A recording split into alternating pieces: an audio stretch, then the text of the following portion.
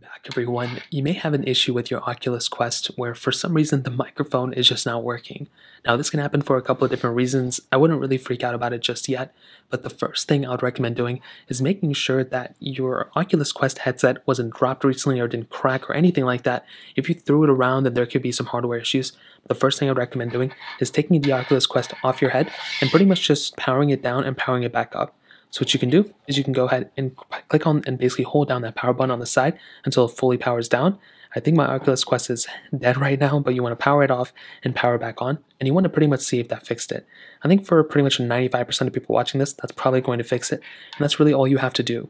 If that didn't fix it, another thing I'd recommend doing is trying out a different game temporarily. So I'd recommend putting your headset back on, trying a different game that maybe requires a microphone as well, but trying out different applications and stuff, and you want to see if that affects it. I think for a lot of people out there too, the game may be the issue or the app may be the issue, but the headset is perfectly fine and working. So that's another thing I recommend doing. If those games and apps work, then that basically means that application you were using before has an issue.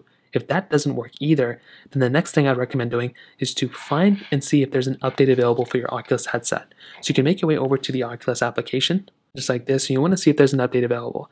I think for a lot of people out there too, there may be an update available. So you can go and click here if your headset is connected. You can also do this straight from your device itself and see if there's an update available. If there is, then that's pretty much all you have to do. And if that fixed it, then you're pretty much good to go. If that still didn't fix it, then you may actually have to go ahead and factory reset this headset, which will still, delete all your data and everything, but it's better factory resetting it than having to buy a new headset. So you might as well factory reset it, put everything back on here, and then you want to see if it's still working.